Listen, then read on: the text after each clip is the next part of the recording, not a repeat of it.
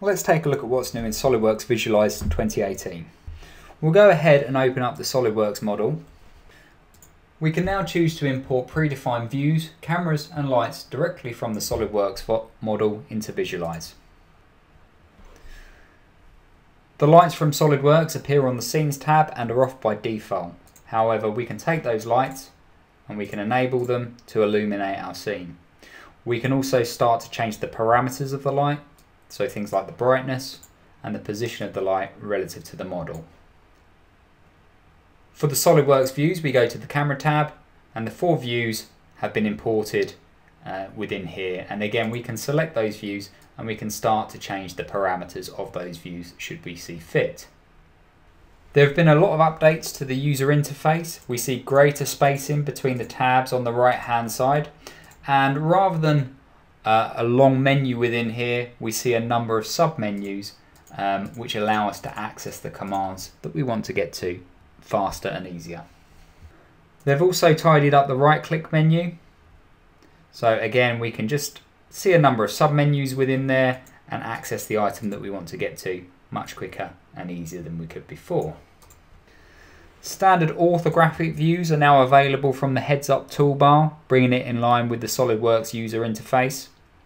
And we also have the ability to access isometric views from all 4 corners of the model, as well as lock the camera from here too.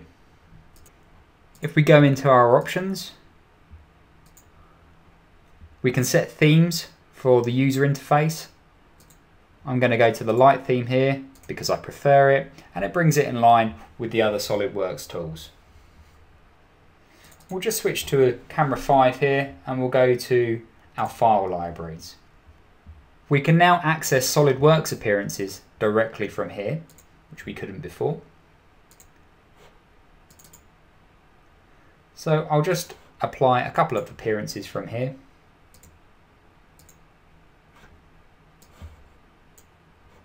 Like so.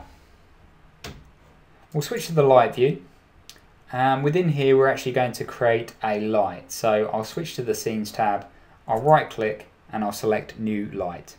This gives me the option to pick target, and all I do is pick on the face of the model and it will generate a light normal to that face. What it's actually doing here is generating an emissive plane, so a plane that emits light. Now if we have a look at this in a bit more detail, it's not visible at the moment. If we wanted to show it, we just turn it on like so. And then we have access to control the brightness of the light, as well as the temperature and its size. We can also control its position relative to the model, like so. And there are a number of different shapes that we can choose for this light. It doesn't have to be a plane. So it could be a sphere, a disc, or a tube. So if we were trying to create a strip light in a kitchen, for example, we could choose the tube and then just reduce the radius of that to suit. I'm just going to change its position relative to the model, so we'll just swing it around like so. And what's quite nice here is we can always use the pick target tool to re-establish the position of the light at any time should we wish to.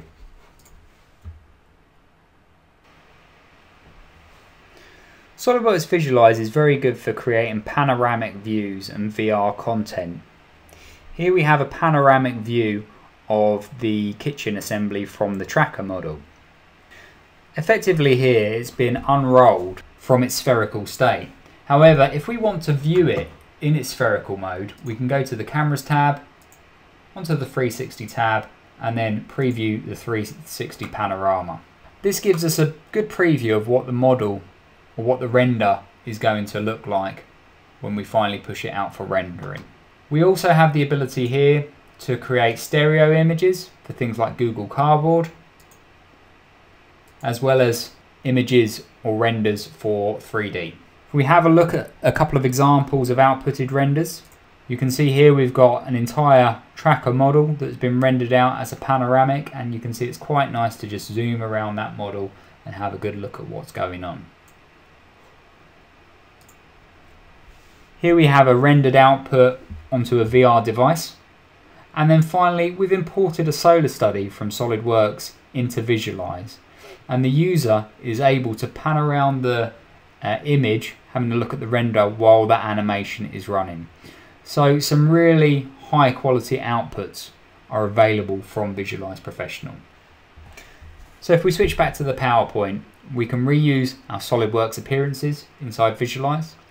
We can reuse our SolidWorks views and cameras. We've refreshed the user interface. There are new area lights available in Visualize Professional, and there are various virtual reality options available in Visualize Professional too. That brings us to the end of our second session.